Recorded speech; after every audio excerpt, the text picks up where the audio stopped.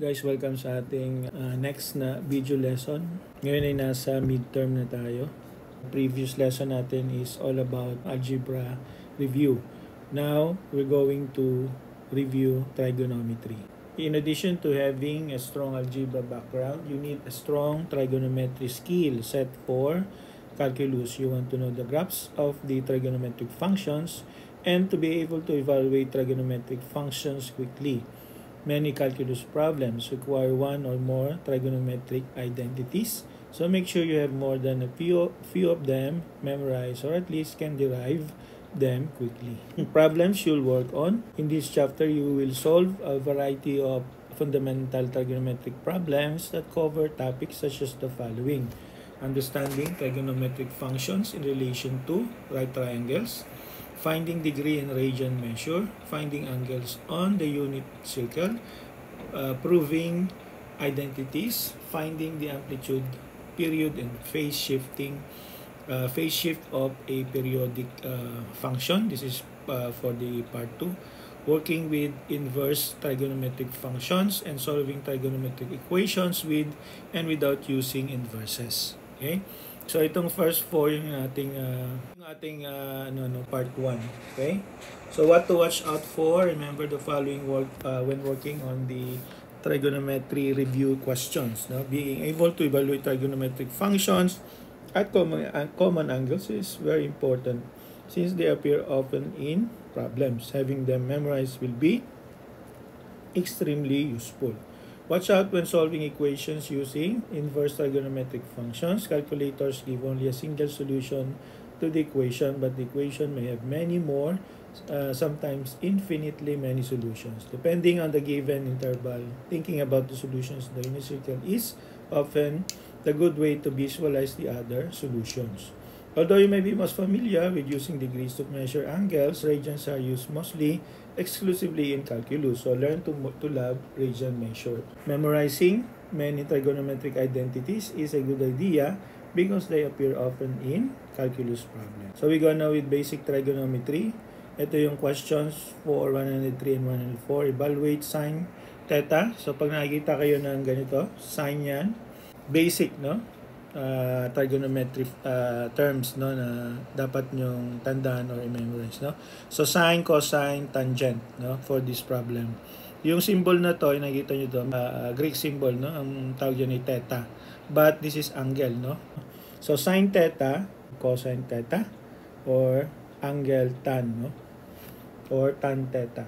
So for question 103, we have the following example, no? So we have a right triangle. Okay? So, kung nakita nyo ganyan, 90 degrees. Okay? Right triangle yan. Okay? So, baka sabihin nyo, bakit nakaharap sa left kung right triangle? So, ang pinopoint dito is hindi kung saan nakaharap yung angle, no?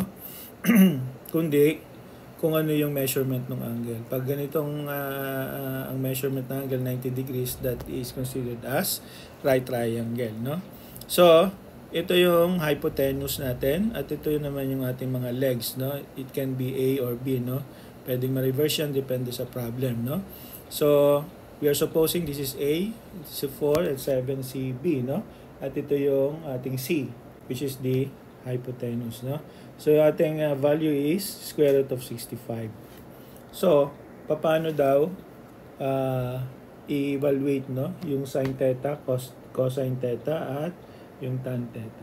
So when we consider the sides of the right triangle, the values of the trigonometric functions are given by sine. So itong ating formula muna, no? Yung sin theta natin is equal daw sa opposite, ma-explain natin, over hypotenuse, no? Yan, hypotenuse. So yung cosine naman daw, cosine theta is equal to adjacent over hypotenuse. Okay? And then yung tangent, ang ating formula ay opposite over adjacent. Okay? So, ito yung tatlong trigonometric function. So, makikita nyo dito sa ating example, yung theta, yung angle na hinahanap lagi may symbol na theta dito. Okay? So, ito yung hinahanap na angle. Hindi ito, no? Dahil alam na natin to 90 degrees to Okay? So, 90 degrees. Ito, hindi natin alam. Unknown. Okay? So, siya yung may symbol na theta. So, pag sinabi mong opposite, yung kaharap. So, opposite nung angle o nung theta. So, sino yun? Si 7. Okay? So, ito yung opposite. Okay? At pag sinabi mong adjacent, ito yung angle, yung kalapit niya. No? Kaya sinabing adjacent Kalapit, karatig, yan. Okay? Katabi. Okay? At sinabi natin yung hypotenuse, ito. Alam natin yung hypotenuse. Okay? So, pag sinabi mong sine, opposite sine, so this will be opposite over hypotenuse. No? So, ito ay, yung sine theta natin is equal to 7 over the square root of 65. And then, si cosine will be 4 kasi adjacent. Sino adjacent? Si 4. So, si cosine theta is equal to 4 over the square root of 65. And then si tangent will be, itong dalawa, no? Kasi opposite over adjacent. So, tangent theta is equal to 7 over 4. Okay? So, pag ni-rationalize natin to, it will be 4 times the square root of 65 over 65. Okay? Ito rin, madali lang, 7 times the square root of 65 over 65. Pero kung may nakita kayong ganitong instruction, sa ibang exam, no? Sa akin kasi hindi ko nalalagyan ng ganito, ay susundin nyo, no? I-rationalize nyo. No? So, madali lang naman. Kung meron kang, ito yung ating radicals ang tawag dyan. Pag ni-rationalize mo yan, this will give you 65 over square root of 65 over 65. Kung yan may square root of 7, for example, lagyan mo lang ng 7 sa ilalim. Okay? So, ganun yung pag-rationalize, no? Ng mga radical. Let's go now with 104. Okay? So, tandaan nyo yung function na yun, no? So, 104, the same, no? Sine theta, cosine theta, and tangent, no? Tan theta. So, sine theta would be, ano sabi natin? Opposite over hypotenuse. So, opposite, ito, 8 over 2, no? Times the square root of 17. So, 8 over 2 times the square root of 17. Okay? So, pagka ganyan, isi-simplify natin. No? Alam naman natin ng pag-simplify ng fraction, di ba? So, magiging 4. Kasi i-rationalize natin. So, nilagay natin doon over 17. Okay? And this is the final answer for the sine theta. Ito naman cosine theta. This will give us adjacent over hypotenuse. Okay? So, 2 over 2 to the 17. So, it will give us, cancel out. And then, rationalize radicals. So, we have the final answer of square root of 17 divided by 17. And then sa tangent, okay, we have ito, opposite over adjacent. Okay, so 8 over 2. So this will give us 4. This is our angle, no? Tangent for the tangent theta. Okay? So we go now with 105 to 108. Evaluate the trigonometric function. Remember to rationalize denominators that contain radicals. So, given sin theta equals 3 over 7. So, evaluate daw natin. Where the pi over 2 is less than 0 and 0 is less than pi. Okay? So, find the cotangent theta. Okay? So, anong cotangent theta? Ang cotangent theta ay cosine. Okay, tandaan nyo to. Ang cotangent theta is equal to cosine over sine theta. So, solution natin dyan, we will use the identity, no? Ito yung, di ba tatlo yung nasa taas, diniscuss natin. Ito yung pang-apat, no? Na functions. Ngayon, ito naman yung first identity, no? Na gamitin natin. So, sine squared theta plus cosine squared theta equals 1. Okay? So, gagamitin natin yan. So, ano mangyayari kung gagamitin natin to? So, isi sine squared daw, no? Plus cosine squared will give us 1. So, ito yung ating first identity, tandaan nyo. At ito yung ating fourth function. Ngayon, third, yung three functions nasa taas, no? Diniscuss natin kanina. So, anong value? Re-replace lang natin yung value. So, value ni sine, ito, no? Ay 3/7. So, squared yon. So, lagyan natin ng squared. So, okay na tayo dito. Yung cosine, no? Squared. Anong value ni cosine? So, wala pa tayong value ni cosine. So, isulat lang natin cosine squared theta equals 1. So, from here, makukuha na natin yung value ni cosine squared, no? Kasi kailangan natin to dito eh. Si sine kasi, okay na. Okay? Hindi natin ito hanapin. Si cosine yung hinahanap natin dito. Ito. Okay? Yan. Pag nahanap natin to, i-divide natin dalawa para makuha naman si cotangent. Okay, so si cosine squared theta, so alam nyo na, di ba? Ililipat sa kabila. Pag nilipat natin sa kabila, isabay na natin yung pag-squared sa kanya. So, 3/7 squared is equal to 9/49, no? So, nalimutan ko yung 1. So, yung 1. So, cosine squared is equal to 1 minus 9/49. Okay?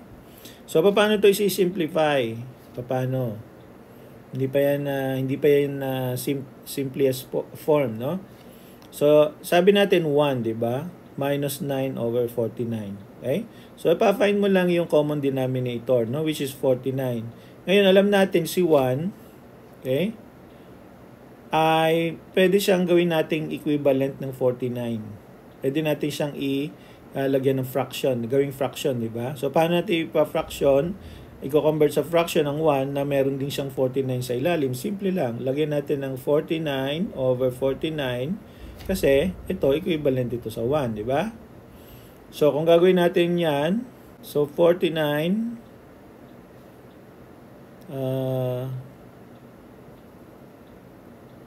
minus 9/49. So, ano mangyayari? 40, no? 40/49.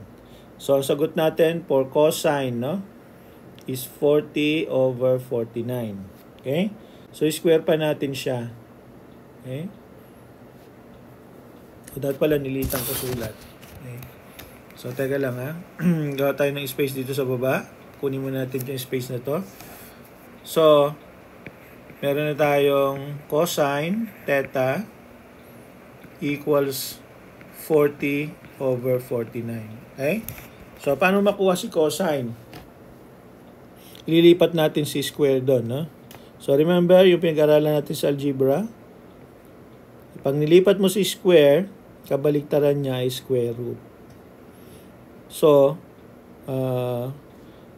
cosine is equal to the square root of 40/49.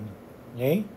So, kapag prinaksyon natin to, sinimplify natin, it will give us equals 2 times the square root of 10 is equal to 7. Okay? So, the square root of 49 is 7. And the square root of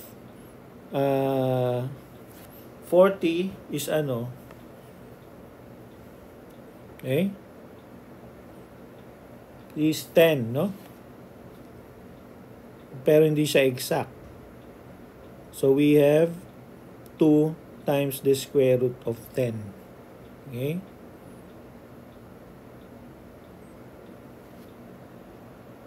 And then, we can we can compute now for the cotangent.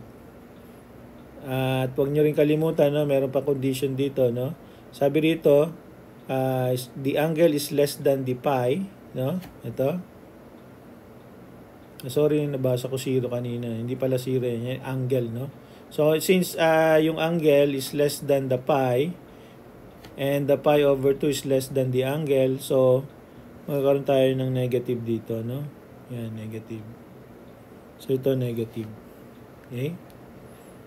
So, computing for the cotangent, so, we have the cosine, and then we have the sine, no? Ito yung sine. Yan. Okay? 3 over 7. So, we have 3 over 7. So, cancel out. Our answer is negative 2 times the square root of 10 over 3. Okay? At ito yung ating final answer para kay cotangent theta. Okay?